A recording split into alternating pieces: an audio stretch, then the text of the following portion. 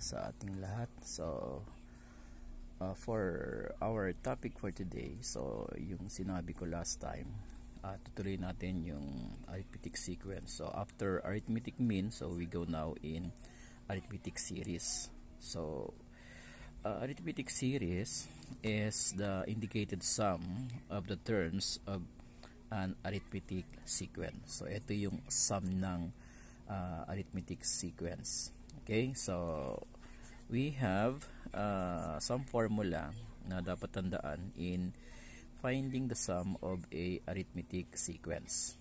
Okay, so we have S of n represent the sum of the terms. Then S of n is equal to n over 2 times a sub 1 plus a sub n, or we can use S sub n is equal to n over 2 times 2 a sub 1 plus the quantity n minus 1 times the d. Okay, so where S is the sum, n is for the number of terms, a sub n is the last term, and a sub n is the first term, and then d is for the common difference. Okay, so set tayo ng example kung kailan ginagamit si S sub n, yung unang formula, then second. So parehas din naman ng lalabas. Okay, so set tayo. Let's go. Now for our first example, so given, so the direction is find the sum of the arithmetic sequence given. So kung papansin ninyo, meron tayong a sub 1, a sub n wala, n is equal to 8, and d is 3. So dun sa first formula natin kanina, so eto wala kasi siyang last term. Pwede nating hanapin yung last term, pero pwede natin gamitin yung pangalawang formula. Okay, so ayan po yung pangalawang formula. So again, pag wala yung last term, we can use the second option, yung formula. So try natin. So we have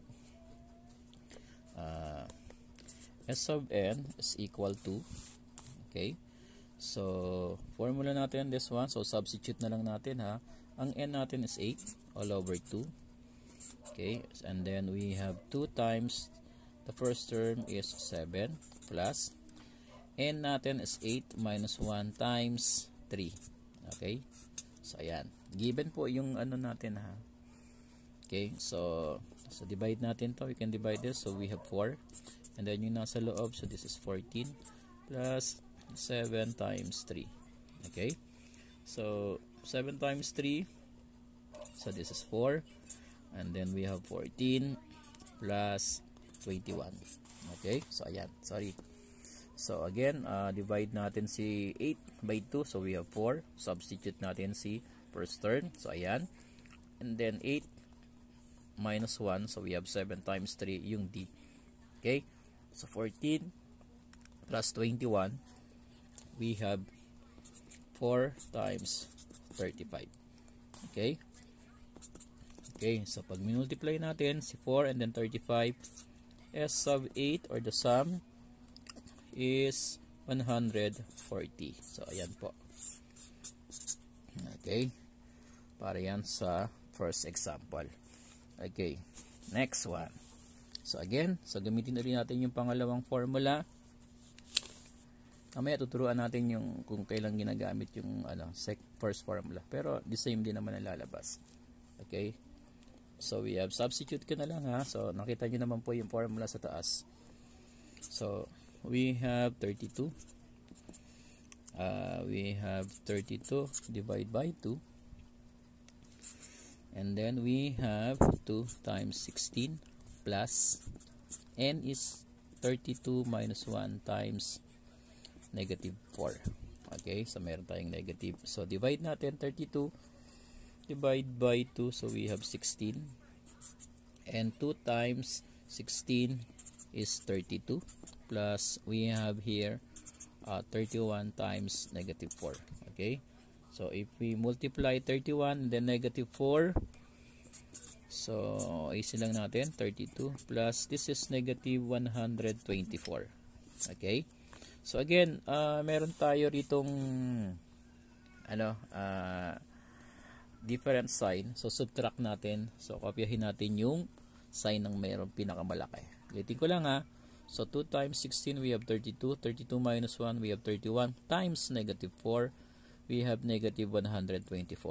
Okay? And then, subtract natin yung dalawa. We have 32, 90, 92. Okay? This is negative. Okay? So, we have S sub 32 is equal to 16 times negative 9.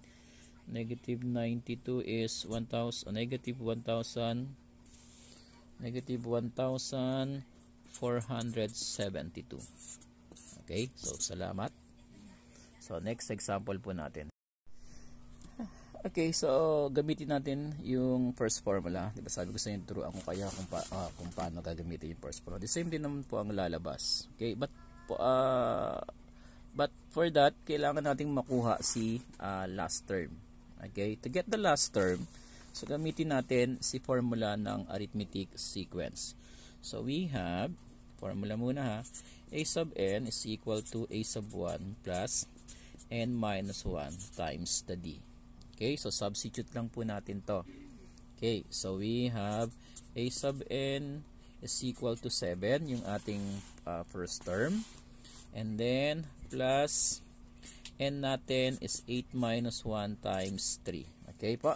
So, ayan po yung given sa taas. Okay, now, so we have 7 plus, so this is 7 times 3. So, we have, okay, so 7 plus 21. So this is, ang last term natin is 28. Okay? So kung meron na tayong last term, meron din tayong first term, so pwede natin gamitin yung first formula, which is S sub n is equal to n over 2 times a sub 1 plus a sub n. Okay? So again, ang n natin is 8, divide by 2. A sub 1 is 7 plus 28. Okay? So, pag dinivide natin to, this is 4. And then this is 35.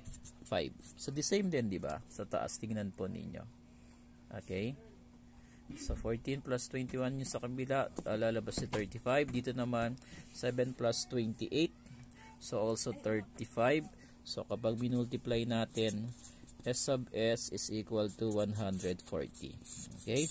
So, yun lang po yung difference ng dalawang formula. Okay? So, salamat. So, check po ulit natin.